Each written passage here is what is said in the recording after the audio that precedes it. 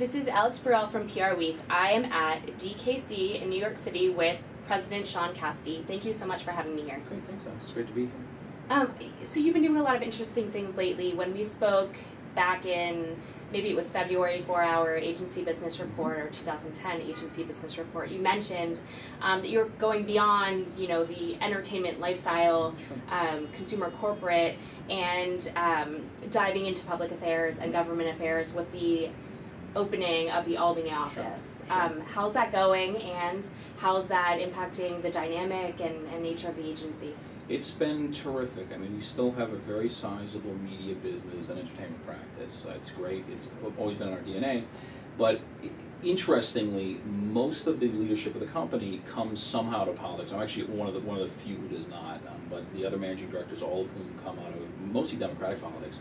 So it was a natural extension for us, since we do a lot of public affairs work and we do a lot of government strategy, to actually formalize that and open up a government affairs practice, which we did up in Albany, and it's done spectacularly for us. That, along with the social networking group that we put together last year, it's enabled us to diversify our revenue at a time that this year, especially in what is a still reasonably unstable economy, it's turned out to work out very nicely for us.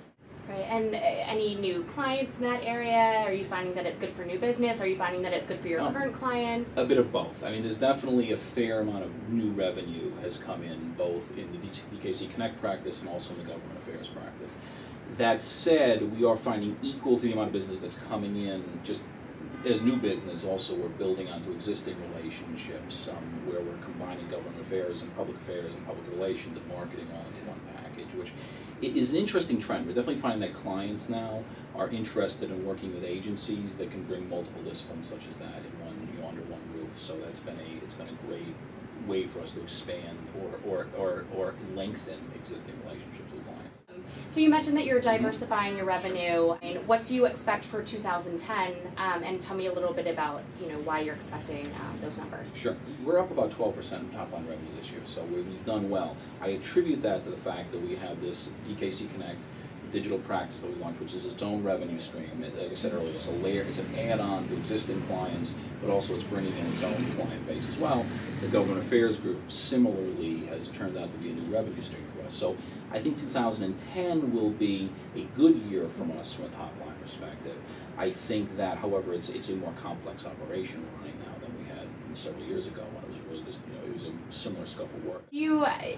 You mentioned also when we spoke that corporate was kind of leading in, in growth. What's going on right now? Which practice area is seeing the most growth, and how do you expect that to change, if at all, towards the end of the year? Well, we've seen is we have quite a few large corporate clients right now. And what we're seeing there is they are growing their scope of work with us, both across existing brands, but also adding different brands within new brands to the portfolio. So for us, we've seen it as a fast way to grow our business and a very fulfilling way, because it's based on success within one corporate umbrella that we're seeing, we're seeing add-ons across the board. So that's, to me, I actually think that will be a significant area of growth for us, both in the fourth quarter of this year and then as trending into 2011. Do you think that has to do with external trends, with what some of these brands are doing, what they're looking to achieve?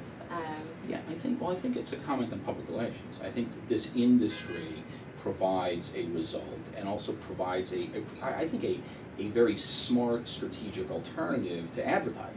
So what we're seeing now in this environment where people are looking at where they're spending, particularly you layer in social networking and online services, the public relations as a discipline is catching the eyes of brand managers. I've been doing this now almost 20 years, and there's no question that 20 years ago, most of the time the entry point was usually with a vice president of corporate communications or somebody in the public affairs silo. Now, more often than not with these larger clients, we're finding that we're dealing directly with the CMO or a matrix organization where the corporate communications head is reporting directly to the CMO. So in those relationships, in those environments, there is a rich opportunity to grow. Subject, I've been hearing a lot about talent. Sure. A lot of people, excuse me, especially in the agency world, are moving around. A lot of things are opening. A lot of people were happy during the recession, and now they're getting out. Are you noticing that? What's going on? Yeah, and I'm not sure if anybody was happy during the recession. I think that people stayed where they people stayed put because it was if your agency was doing well, you're reasonably secure. there's no question that opportunities have opened up, and we've seen it here, both in terms of people who've sought opportunities elsewhere, and also we've never seen this volume of interest in our agency, in terms of application before. So it's really going both ways. But there's no question. I would assume that most agencies now are experiencing some kind of talent flux. And so, some are having layoffs, some are hiring. Sure. Yeah, I can't count on the layoffs. I mean, thank God we actually have been able to avoid that this year. In fact, like I said, we've grown. But I think, as I said earlier, public relations as a discipline is popular now. And as a result, more money is being allocated to it, so companies are staffing up. So that's why you're seeing this flux in the industry. I mean, if it was an industry where there wasn't revenue growth, you wouldn't see people moving around to the extent they are. Well, exciting year ahead. Good, I think so. Thanks so much, Sean.